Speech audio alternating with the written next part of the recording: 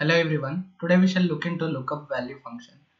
Lookup value function has three main parameters, which is result column name, search value, and if we have multiple columns to criteria to search, we could use those column names. Otherwise, we could give an alternate result, which is optional. Okay, here if there is relationship between the result and search tables, in most of the cases using related function instead of lookup value function, it is more efficient and provides better performance. The search value and alternate result parameters are evaluated before the function iterates through rows of search table. Avoid using isError or ifError functions to capture an error returned by lookup value. If some inputs to the function will result in an error when a single output value cannot be determined, providing an alternate result parameter is most reliable and highest performing way to handle the error. The alternate result parameter will throw an error if specified in a power pivot calculated column.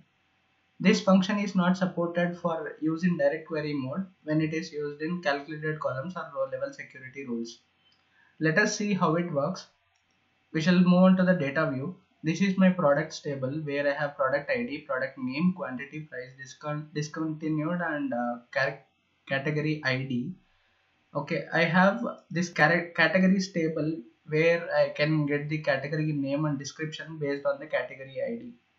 Okay, here suppose that based on the category ID, I want category name where I have to look up from categories table. What I'll do is I'll show you the relationship. Here we have one-to-many relationship based on the category ID with respect to products and categories table.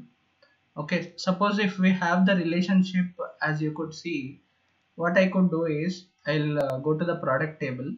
Okay, I'll click on the new column.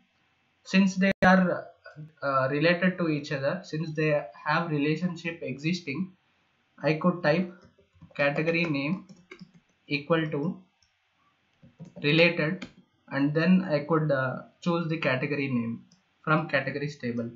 Here as soon as I hit enter, you could see that category name is now populated. But suppose that if I delete this relationship, I'll right click and delete this relationship, and let us see what happens to the category name column. Here you could see that as soon as I deleted the relationship, category name is throwing me an error.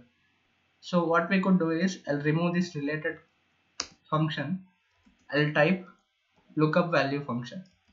Result column name is I want category name from categories table. Okay, in the search column name, I want to search based on the category ID of categories table. The search value 1, it is this category ID from products table. So I'll type category ID from products table. I'll put a comma. If you have multiple criteria like a composite key, you could enter the multiple columns based on which you have to search. Here I have only the category ID column to search, and then I'll give the alternate result as not found or not available. Okay, I'll close the parenthesis, hit enter. Here you could see that the values are now populated again, even though we don't have a relationship existing.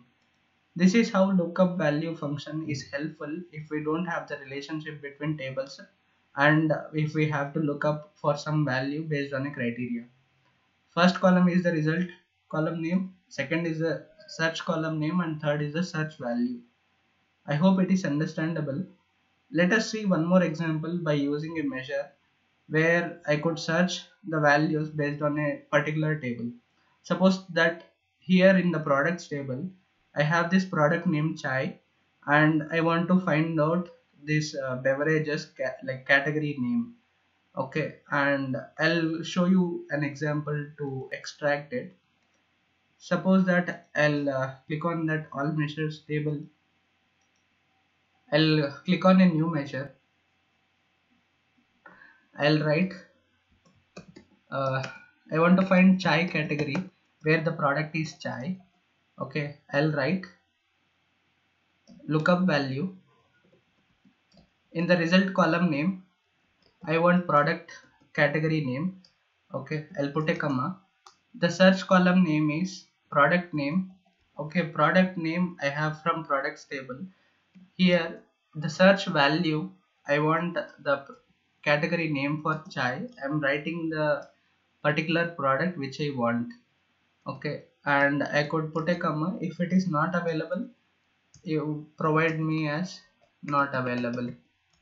Okay, and I'll close the parenthesis and hit enter. Okay, we have written this measure. This is our result column, this is our search column, and this is the search value which I want. Instead of column, now I have provided single string value, and this is the alternate result. Here I could take a text column. I could include the measure which is created, which is chai category. Here you could see that category name is beverages, and which is correct. Here in the products table, here you could see that for product name chai, the category name is beverages. This is how lookup function is helpful to find out the categories or respective categories in a table, or it is helpful to find out the necessary categories from other tables even if there is no relationship. This is all for now. Thank you for watching, and we shall meet in the next video.